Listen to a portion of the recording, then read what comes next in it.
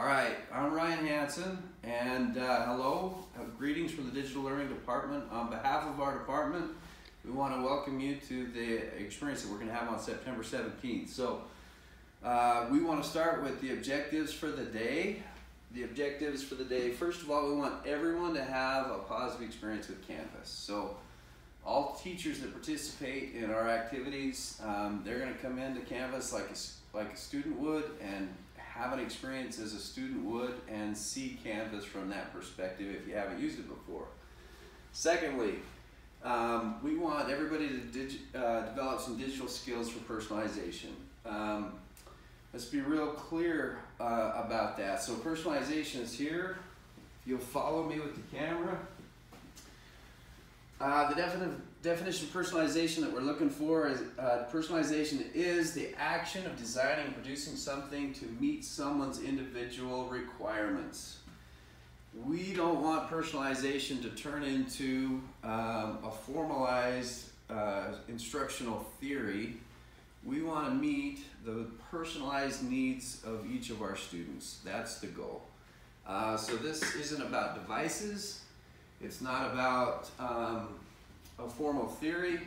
It's just about good teachers understanding their students, using digital tools to meet their needs, and that's the focus of that's where we want to spend the 17th giving you the opportunity to explore some of these things, and that would be our third objective, is that you have time to, there's some course content, but also time to plan and explore and experiment with digital devices to help your kids. And that's what it's all about, helping your kids. All right. We just wanted to show you real quickly how you're going to register for your Canvas courses. So we are going to push out to principals and administrators a form that will, or it'll be an email, and it'll kind of look like this. However, there'll be a course name or a course number associated with each of the courses.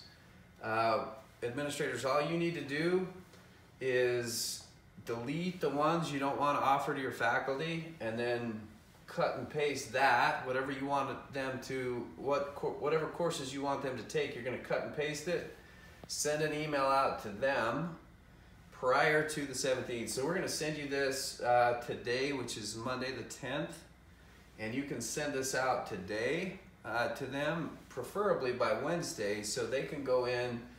All they have to do is click the link that's in the description, and it will take them right to the Canvas course. If they're already logged into, well, they would be, because to get the email, they would be logged into Microsoft 365. So they click on the link, they'll go right into Canvas and right into the course. They can start on the course even before Monday if they'd like. If they'd like to spend the weekend doing that, whatever. But they will have time on Monday to do those courses. And we're going to send you those links and the links to your SDSs so you guys can play around with it and also get it out to teachers and go ahead and start. Course setup. This is how we set up each of the Canvas courses. So here is a course.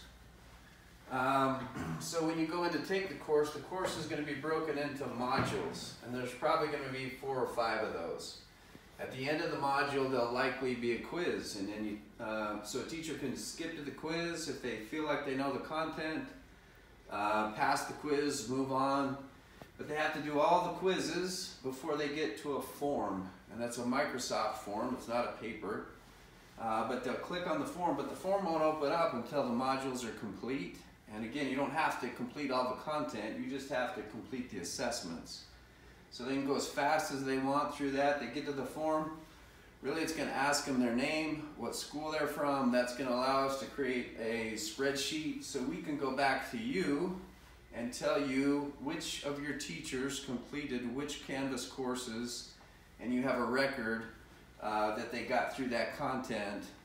And that's how you're going to know what they did on Monday or leading up to Monday. But preferably on Monday, you'll know what they did. We'll send you back that information, but the last thing that they're going to need to do to complete the courses, this is where we're going to need some of your help, is we're going to have them drop some evidence in.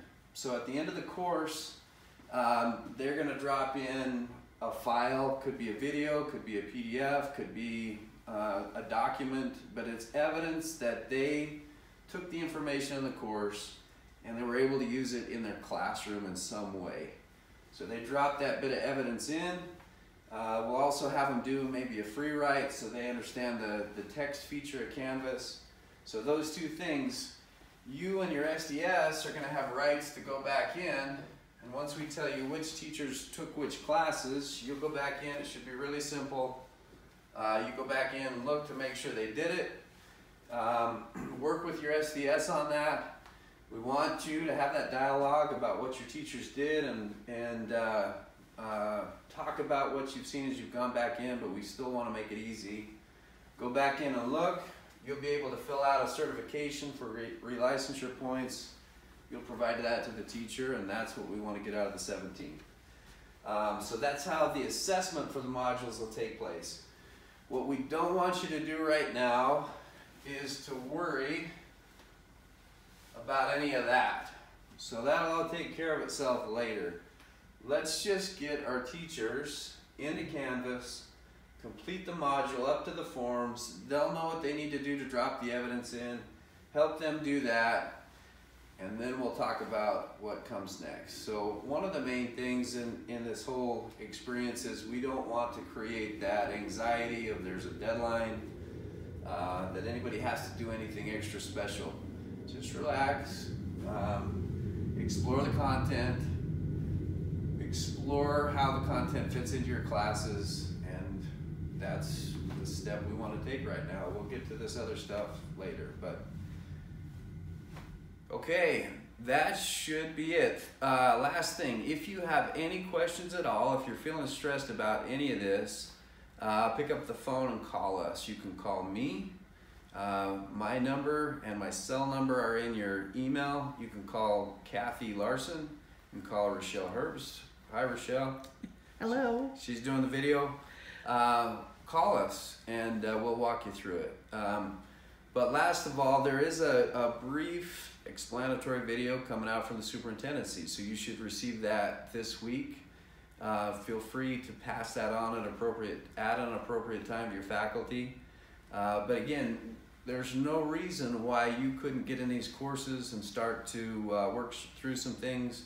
There's no reason why you can't send those links out ahead of time. There are a couple of courses that aren't complete yet, and we'll have you those links by the end of this week as soon as they're available, but most of them are ready, and rather than have any confusion on Monday, feel free to go in and try some of this out and start to work through this material.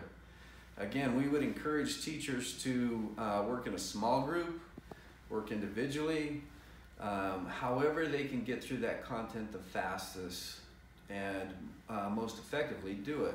But if it were me, I'd like to be with either somebody in my department, some friends that I had in the school, and I could work through those things. They could help me on some of the things I didn't know.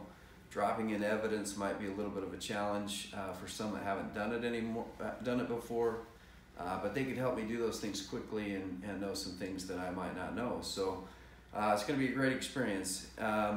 Do it, and again, let us know if you have any questions, and we're excited. Woohoo!